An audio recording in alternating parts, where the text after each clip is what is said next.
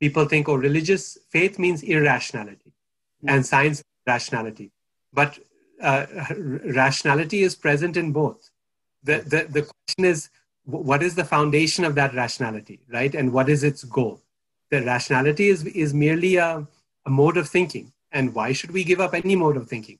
The question is, what is the foundation of that rationality? Is it Shabda Praman or is it your own sense experience is the foundation? And what is its goal? Is your goal to understand the nature of human beings and the world, or is your goal to understand Krishna, right? So, and in each case, the rationality has a different role to play. So sometimes people, I mean, it is clear you are not saying this, but sometimes people will speak of religion as different from rationality, as if religion is irrational.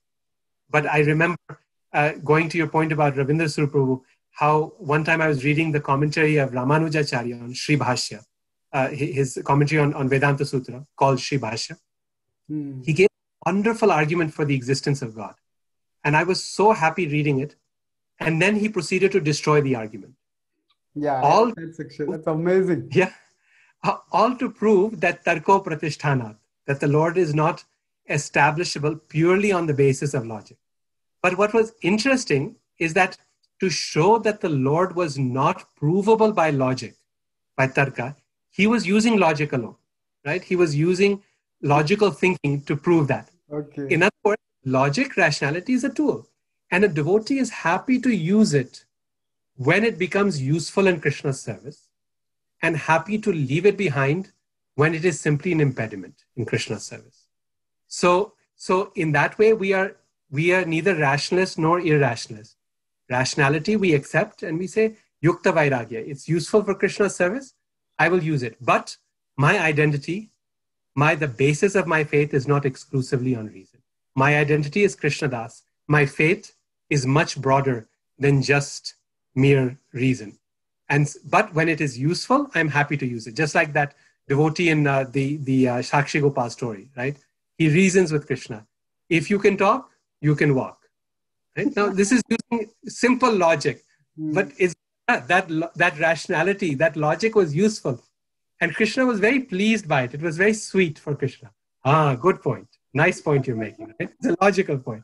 Yeah. Even we don't leave. We're talking with Krishna. Rationality may be useful, but it is a tool for the devotee, never the goal, never the object. Jnana karma adhyana. Yeah, beautifully put. So when you talk about rationality, the foundation, by foundation, what you mean is that, say, empirical, because I see and I observe the world around me, and I think maybe the world is rational. There is a rational order in the world. Let me figure it out. So in one sense, empirical observation is the basis of my rationality, or I understand that there is a divine source to the world, and the divine source has permeated the world with rationality. So in that sense, the foundation of my rationality is itself is Krishna, and the goal is also Krishna. Or it is that the foundation is the world and the goal is also the world. Yes, okay. Yes, beautifully put. Because every rationality has to begin with certain axiomatic truths that cannot be proven through logic. Before applying reason, you have to begin someplace. Reason has to stand on something. Yeah. And what it stands on is our axiomatic truths that cannot be proven. Just like my Guru Maharaj, Hanumat Preshak Swami, he gives a very nice example of Euclid's geometry. And if you study Euclid's geometry, there are certain axioms that it begins with, right? That what is a line? Now we can understand a line through logic. The shortest distance between 2 points is a line. Okay? This is logic. But you can then push further and say, what is a point? And a point is defined as something with no length, no width, no height, and no mass. Now, that is essentially, therefore, illogical. It is beyond rationality, the point. Because there is nothing that, it is beyond the senses. There is nothing that you can see, smell, touch, hear, taste. Your mind cannot even conceive of anything. In your mind, think of a point. But what you have thought of has some length, it has some width, it has some shape. It probably even has a color to it. But Euclid is defining it as something that is different from all of that, right? It's basically how the Advaitins describe Brahman, neti, neti, neti, neti, as the starting point. Now, that is an axiom. How do you know that the point is right? That there is such a thing as a point? Those axioms of Euclid's geometry, the only way you know they are true is that they feel right? And feeling means rasa. Something in us tells us, that feels right to define a point like that. There's no instrument in the world, no rationality that can explain it, but it feels right. And so ultimately, as you're saying so nicely, that the foundation of rationality is a tool. You have to ask yourself, what is the foundation of my rationality? What is, and that foundation will always be based on feeling. It will always be based on rasa, on bhakti, on shraddha, on trust.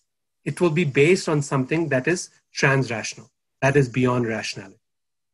And for us, what feels right are certain axiomatic truths, namely that the world is a personal place. God is a person, we are personal, and everything around us is personal and relatable. This is an axiomatic understanding of the way that rasa works, that our world works.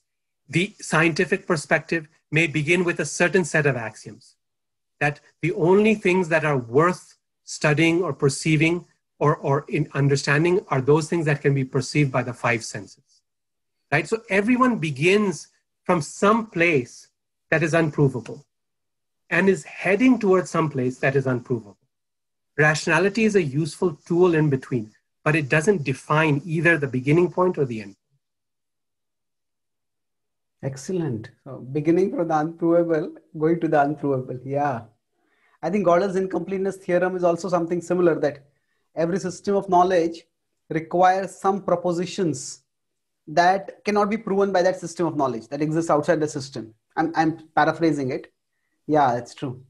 So now I am intrigued by your saying that sense of feeling is rasa. That's interesting, because even Einstein has famously said that the intuitive mind is superior to the rational mind.